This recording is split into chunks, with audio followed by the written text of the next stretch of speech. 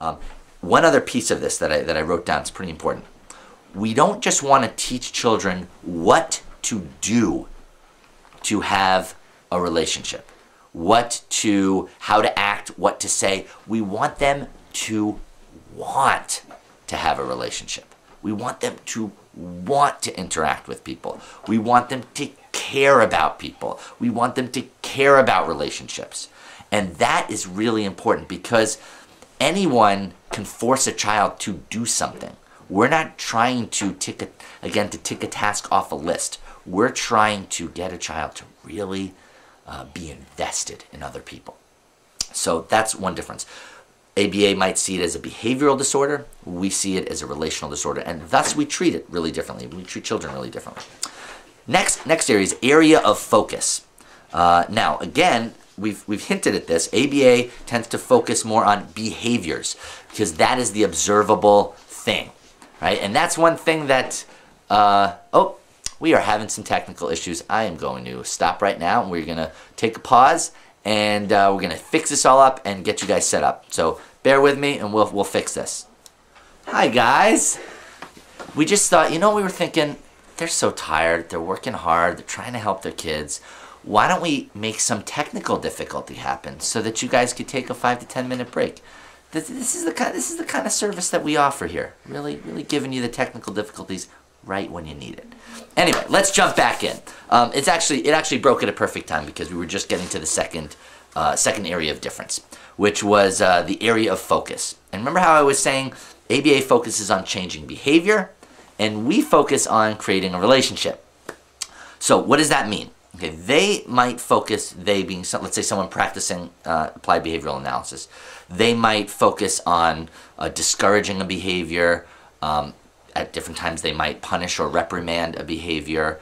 The behaviors they might do that with, or the two biggest ones, are stimming kinds of behaviors, but also if a child is being aggressive in any way, or hitting, or maybe crying, throwing a tantrum, that kind of thing.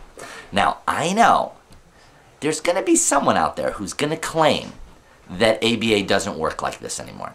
And I have to tell you, we work with thousands upon thousands upon thousands of families who've been doing ABA and want to do something different with their child. And the vast majority of everyone's experience is that places that do this do still reprimand their child, sometimes still use aversives, even though they might not use the name aversives. Aversives is sort of something designed to get a child to stop doing it. You might yell no, or you might slap the child's hand, or sometimes more severe things. We have a school that is still running in my home state of Massachusetts that delivers repeated electric shocks to their children when they do behaviors that they want them to stop doing. And this was controversial. It was in the news. So you can't really make the claim that this isn't happening anymore. One other thing I do want to just say, I'm going to read this to you. I told you we'd wade into some controversy here. I'm going to make sure we live up to our commitment in that regard. Let me just read you this as well. I got this from a mother who just recently took a tour of an ABA school. It's not the same one that delivers the electric shocks in Massachusetts. This is a different school that I'm not going to get into the name of the school or where it's located, but I want to tell you about her experience of it. She said she saw a series of rooms. The first room had 5 children. I'm going to read you what she wrote. The first room had 5 children. The first child was being restrained with both of his hands kind of hugging himself, and his hands were being restrained, and the therapist was holding him down in his chair. She said she could actually see the child's fists and knuckles turning white. As this is happening, another therapist in front of him is repeatedly and with a stern voice asking him to tell her what the picture is that she's pointing to. After several minutes, the child is let go of, and he is still screaming and moving all over, and the therapist continues to ask him what the picture is. The child still screams, but now while screaming, the child points while crying, and the therapist marks a scorecard. She then goes into the next room. The next room has 2 boys playing a board game and 1 therapist on each side, next to each boy. One boy looks like, she said, he has a freeze cry on his face, meaning he has the facial expression of someone crying even though he's not overtly sobbing. his face looks stuck in that expression. That's what she said. He has no language, and the other boy looks to have a little bit more animation and tries to play the game. The other boy with the crying face has to have the therapist do hand over hand, which means that the therapist is basically playing the game.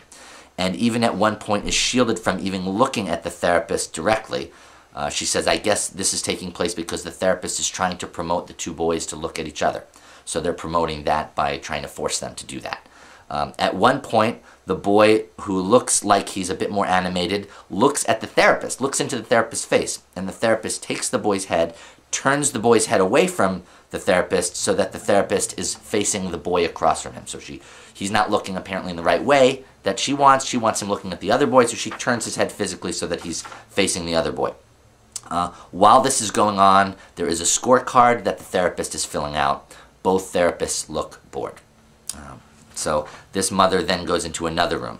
There are two children playing a game, and each have a therapist directing them. There's a little girl, and she says, I am told, this is the mother talking, I am told this girl is at grade level, and the little boy, I don't know anything about. Both kids have a dazed look and a withdrawn look on their faces. I ask if they are on medication. She's told they're not on medication. The children appear to be robots. This is her writing. At one point, the little boy was told no, no, and hand over hand was done to force him to play the game. The little girl was just going through the motions with no expression whatsoever and no eye contact. Her therapist was yawning and looked bored, and so did the other little boy's therapist. These therapists were also scoring a scorecard according to different skills. Now, the next room, I'm almost done here. The next room I visited, this woman visited, had two children doing speech therapy. Both children had no language. The therapists were working with oral motor with a vibrating instrument similar to a toothbrush. At one point, the therapist was talking to another therapist and forgot to move the instrument in the proper way. So the boy moved the instrument to the next and proper position. No celebration was given. These therapists did at least seem to be slightly happier than the therapist in the other room. There was another room, which was called the academic room. The observation window was covered, so she didn't see that. The final room was called the OT room, occupational therapy room. There were two children in this.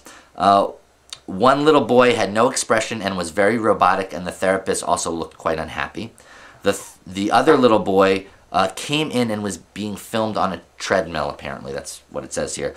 The children were either crying or robots. Every single child I saw was either crying or behaving like a robot. Okay, now, I'm not actually, contrary to what some of you might think, I'm not actually saying this to bash anyone. I'm not bashing the school. I actually believe that those therapists were doing what they thought was good. They were trying to be helpful to these children. I believe the school was trying to do good. I cite this because whenever I try and explain differences between ABA and Sunrise, I keep hearing people claiming that ABA doesn't do any of the ABA things anymore. Now, I'm a little baffled by this because basically I keep having people, as a way to defend what ABA is doing, claiming that ABA doesn't do the very principles that ABA is actually based on. Right? ABA is a behavior modification program. It is actually it has its intellectual roots in Skinner and others who were actually focused on animal training.